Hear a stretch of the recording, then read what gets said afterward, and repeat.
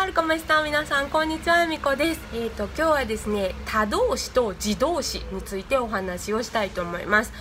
他動詞と自動詞って違い皆さん分かりますかね。これ私ね、ぶっちゃけ私こういうの全然分からんくて、ものすごい感覚で喋ってるのであんまりね考えたことないんですけど、この最近お話ししている直接目的確認証代名詞、この目的語を取るとかいうようなことをいろいろ調べとったら、なんか他動詞が出てきて、でなんだそういう風に覚えるんやなっていうことがあったので、せっかくいろいろ調べてたので、この他動詞と自動詞がどういう風に違うんかっていうその見分け方についてまずお話をしたいと思います。でね、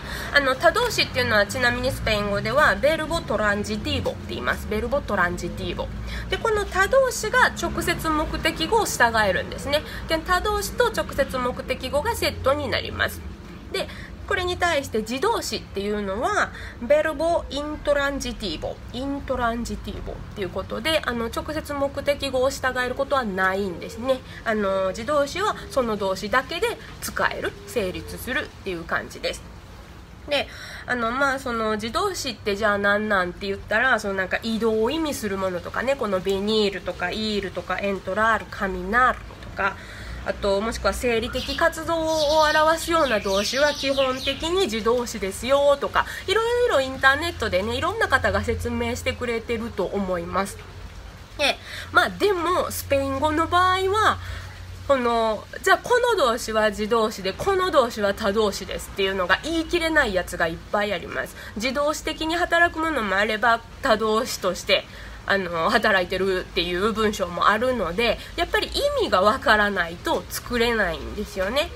でもとはいえやっぱりなんか取っかかりって欲しいと思うので、私がそんなになんて言うんだろう、大学とかでちゃんと勉強したわけではないような人間がなんとなく感覚で話せるようになる、そのおすすめの覚え方っていうのは、ものすごいシンプルな文章を一回作ってほしいんですよ。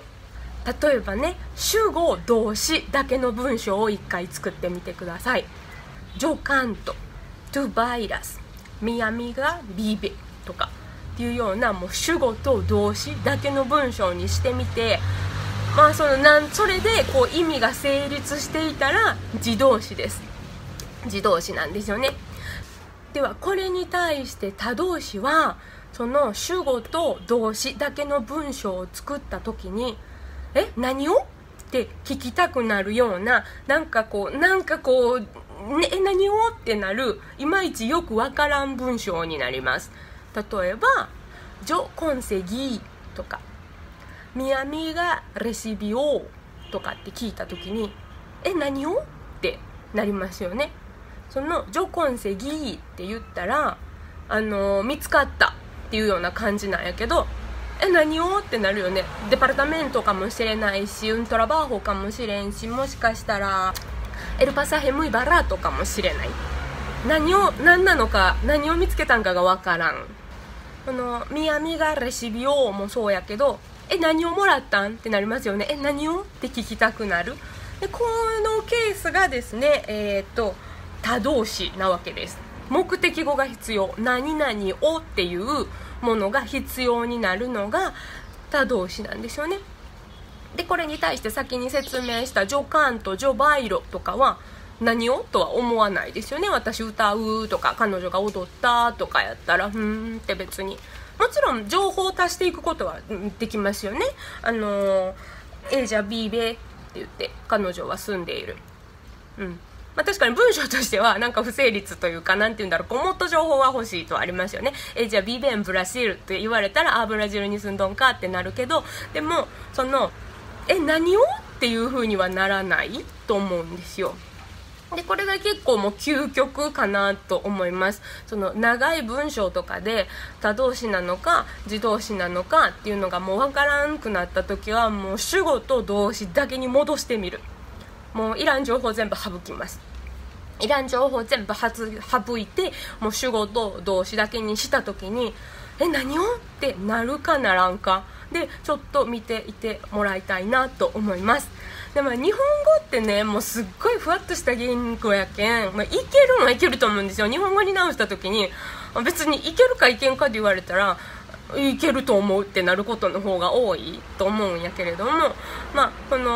何をって突っ込みたくなるような時っていうのは一つ、分かりやすいんちゃうんかなと思いますね。英語とかでもね、ややこしい部分ですよね。でもスペイン語でポイントになるのは、その自動詞的にも使える他動詞的にも使える動詞っていうのがいっぱいあるっていうことで、コメールとかもそうなんですよ。で、健康学習の初期でね、スペイン語を勉強しだした初期に、じゃあコメールっていう単語を覚えました。じゃあコメールは自動詞ですっていう風にインプットしてしまうっていうのはちょっと危険な部分もあって、やっぱり意味を見ながら使い分けていく。で、再起動詞とかもそうやけれども、常に再起表現かっていうとそうでもない、普通のこの一般的な文法文章としても使える単語っていうのがやっぱり多いので、その辺はねちょっとフレキシブルにやってもらう方がいいと思います。で、じゃあその他動詞なのか自動詞なのかっていうのを完璧に理解しようと思ってずっと止まってる必要はこれ全然ないんですよね。その完璧に理解しようとしていろんなテキストを読み漁るよりは、もう数こなして慣れる方が早いと思います。で、なんとなくレディヘやなみたいな、レがレやなみたいなっていう風に思うようになっていきます。これ数こなしたら。で、これはほんの1ヶ月2ヶ月ではならんので、そういうね元々の基本的なルールさえ分かっていれば慣れてきます。なのでそんなにここまで文法のその文法をちゃんと 100% 理解してないといけない、自動詞と他動詞の区別がつかないと話せないということではないので、ちょっと数こなす方向、会話するなら会話する、本を読むなら本を読むで、聞くなら聞くっていう風にそうしてみるっていうのが一つの方法かなと思うので、ちょっと数をこなすっていうこと、感覚でつかむとか慣れるっていうのはもう数こなすしかないので、ちょっとねそういうところにちょっと意識を置きながら挑戦してもらえるといいかなと思います。それでは今日はこの辺で。Muchas gracias por verme mi video.